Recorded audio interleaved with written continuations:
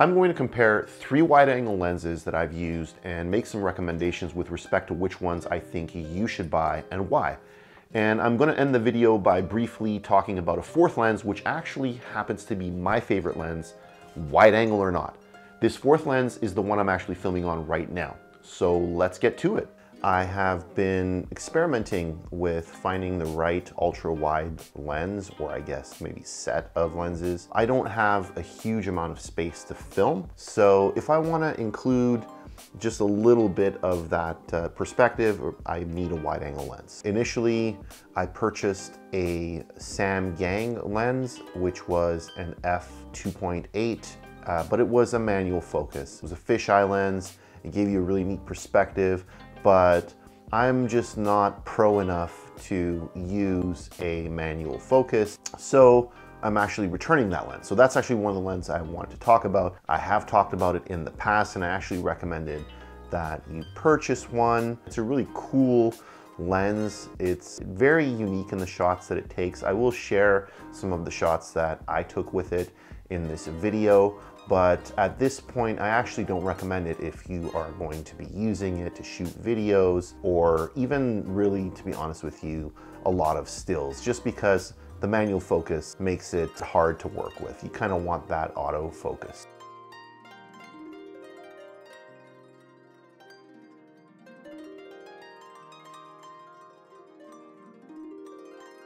There are 2 other lenses that I have that are wide-angle lenses. The Canon RF mount, 16mm f2.8.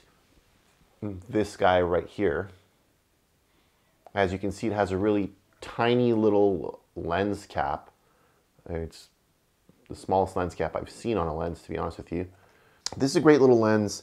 I got it because my Canon R7 is an RF mount camera.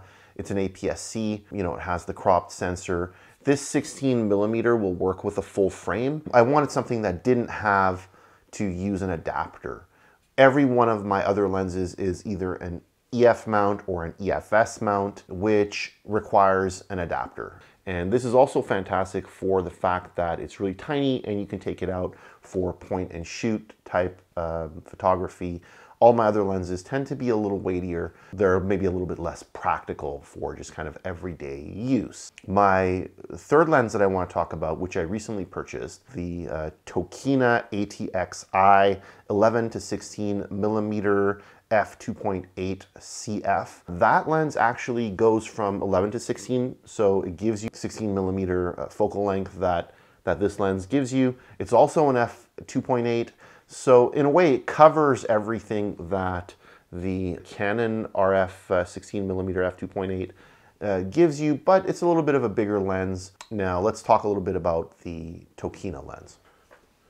This is the Tokina that I was just talking about. I will film on this so you can see what it's like to film on it. I will also film on the 16mm lens that I just showed you, so you can see what it's like to film on that. Just this same sort of office view. This is the size. It's very well constructed. The Canon is plastic all around. This has mostly metal, some plastic. It's somewhat heavy. It's well built. It feels sturdy in the hand. It comes with this lens hood, and the way you switch from manual to autofocus on this thing, however, is through this ring right sort of here. You actually have to kind of pull it down, and you go into manual focus and then pull it back up and you're in autofocus. Not a huge fan of that aspect, but it doesn't bother me too much because I don't really use manual focus all that much. So yeah, this is fantastic. No complaints. I love it. If you have an APS-C camera and you have a choice between the RF mount 16mm and this, and you really don't want to have both of them, I would recommend going for this one. It's a little more expensive, but it gives you that 11 to 16mm range. That's pretty cool. One other sort of point to note is that its autofocus is really noisy and loud. If you're using a remote microphone like I am, then it's not that big of a deal. By the way, I'd really appreciate it if you would like and subscribe to my channel so that I can continue to bring you material like this. Also, please don't hesitate to leave a comment in the comment section as to whether you like this kind of material that I'm producing or not. I'm learning along the way with respect to making YouTube videos, and I'm happy to share what I learn with you as I go. I've added links to the lenses that I'm recommending here and my Canon R7 camera, all of which I purchased on Amazon. I think the R7 is actually the best bang for the buck in the Canon line right now, even though it isn't full frame. All right, now I'm shooting with the 16mm Canon RF lens, which is a native RF mount, so I don't need to use an adapter. For the most part, it is a pretty cool little lens, similar in respect to what the Tokina offers at this focal length. However, it's very compact, and because it's a native lens and because it's compact, I am excited to have it in my kit. It's a great sort of point and shoot if I want to go out and I don't want to carry a heavier lens. This is the one I'll use, although to be honest, I probably don't actually need to keep this lens because the Tokina offers pretty much everything that this lens offers and more, right? It is an F2.8. It's a wide-angle zoom lens, so it gives you a little bit more range from 11 to 16 millimeters, unlike this Canon lens, which only gives you the 16 millimeter focal length. I think I'm going to keep the Canon lens, but I really probably don't need to. And the reason for that, again, is because it's the only lens that I have that's actually an RF lens, and the Canon R7, the camera that I'm shooting this on, is an RF mount camera, APS-C camera. And I guess one other reason is that this lens is actually capable of being used on a full frame camera, which I don't currently have, but I am waiting for Canon to release their next generation full frame mirrorless cameras. All right, so now I'm filming on the Tokina 11 to 16 millimeter f2.8.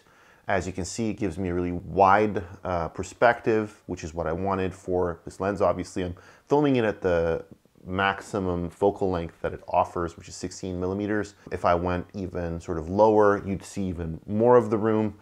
Because it is an ultra wide zoom lens, unless I get really, really close to it, you're not gonna get the background blur, which is okay for an ultra wide lens. If I get really, really close, it should blur the background a little bit, as you can see there. But then if I kind of pull back, you'll be able to see the background. Yeah, it's a great lens and it gets a lot of great reviews online.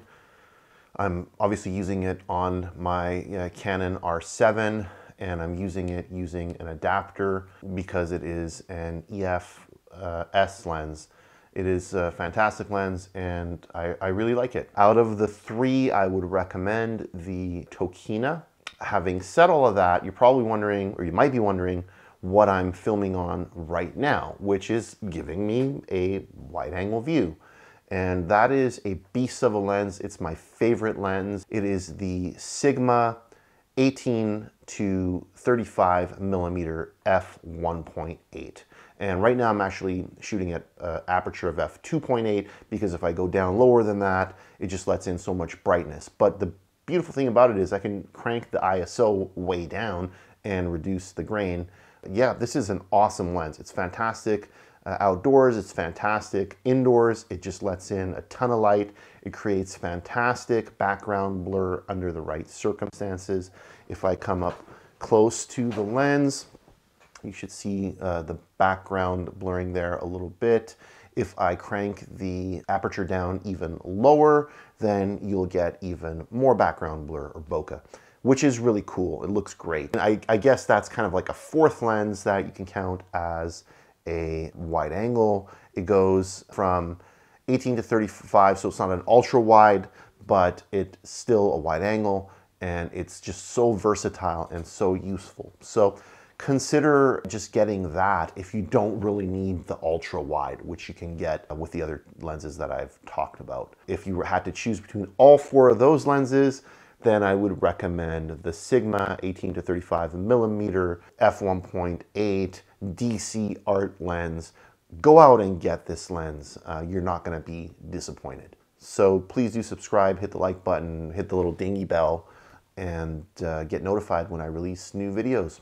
Thanks, and see you in the next one.